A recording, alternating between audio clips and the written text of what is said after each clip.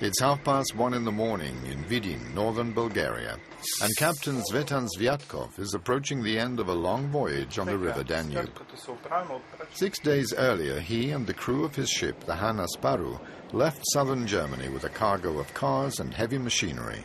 Ми като детска мечта започна всичко. На шега влезах в морско училище, завърших го и избрах тази линия и този тип кораби, защото смятам, че са най-добрите български кораби.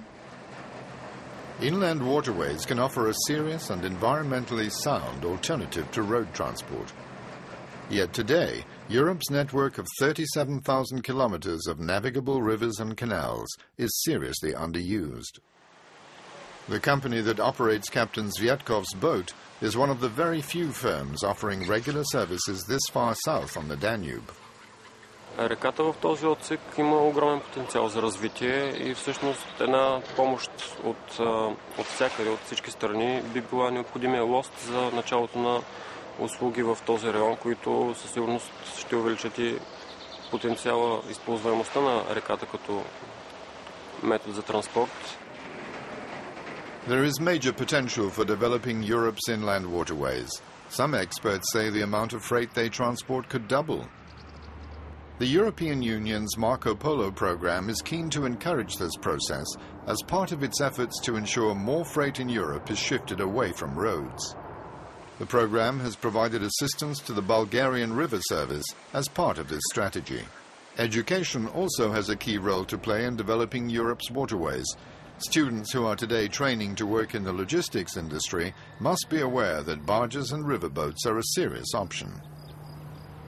Further north on the Danube, this Viennese company has used Marco Polo funding to help develop an e-learning program designed to train future logistics managers to do just this. Wenn wir im Binnenschifffahrtssektor nicht auf E-Learning umsteigen, dann hinken wir diesen anderen Sektoren, diesen anderen Bildungsbereich hinterher. Und der Vorteil von E-Learning ist, dass man unabhängig von Zeit, Ort und Platz, egal wo man ist, man kann jederzeit lernen. Developing inland waterway transport also involves technical challenges. Here in Magdeburg in eastern Germany, water levels on the Elbe can be very low in summer months. This means very large barges can't use the river. With help from Marco Polo, this company has developed a service that allows goods to be transferred quickly from small riverboats to larger barges, which then continue their journey northwards using deep water canals. Ja, der ökologische Aspekt in unserem Projekt besteht in der Nutzung des Binnenschiffs. Das ist emissionsarm. Wir verlagern von der Straße auf das Schiff. Und wir nutzen einen Verkehrsweg, der vorhanden ist. Das ist ein natürlicher Fluss mit großen Kapazitätsreserven, sodass wir also auch hier Wachstum realisieren können.